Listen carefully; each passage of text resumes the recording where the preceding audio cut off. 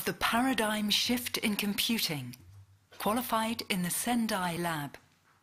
Naoya Onizawa, Tohoku University, Sendai, Japan. Okay. Hi, I'd like to make a cognitive computing system like human. We human beings have a strong cognition capability compared to a current computing system. For example, when we see these three images, we can recognize they are apples, but the computer cannot do it because of inefficient implementation. Human brains have 10 billion neurons to realize the smart cognition capability, so we need many, many neurons, but using the current computing technology, we can build just 1 million neurons. So that's a huge gap between these two. The reason of inefficiency in the current computing is that each neuron is modeled based on numerical operations. So that's too complex. So instead of modeling each neuron, I model the aggregated neurons based on brain-inspired probabilistic computation. So actually, what I did is to implement a visual receptive field-based cognition system.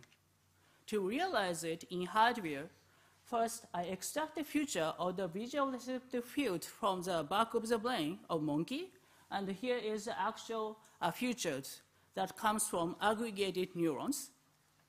Then I implement it in integrated circuit based on brain-inspired probabilistic computation. This computation can do a statistical analysis of many number of input messages to realize this feature extracted from the brain.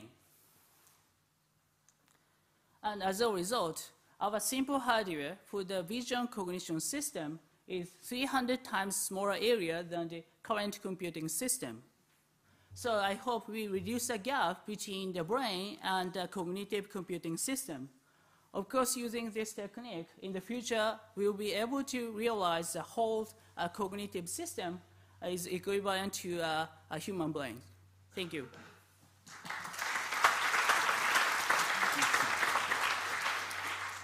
No question.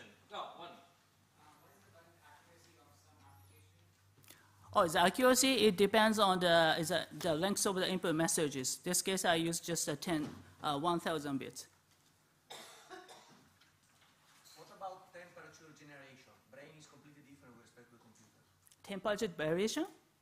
Oh, a temperature variation. Oh, it's a good question. Maybe it is.